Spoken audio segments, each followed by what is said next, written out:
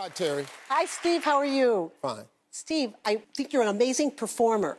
And I was just wondering, have you done any performing or acting, like maybe even when you were a kid? Did you do any plays or anything? Have you done anything like that?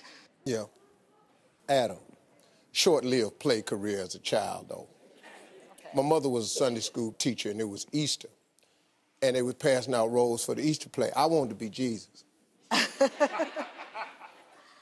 My mama is Sunday school teacher. I won't be Jesus.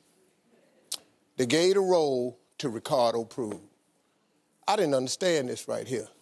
Little stealing ass. Ricardo had just stole some marbles of mine the week before. Now, how you gonna be the savior and your ass steal? So now I'm confused how Ricardo gets to play Jesus, so I'm a little tight about it. I just wanted to do that. You had a nice little robe on. You was pretty much the star. They was carrying you around. You know, our church was small, so we kind of changed the play a little bit. And so I had to be the Roman, and I didn't want to be the Roman.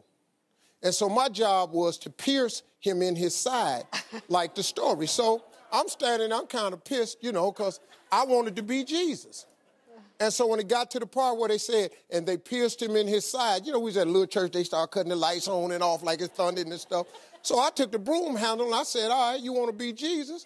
All right, you know, let's out. There you get your ass.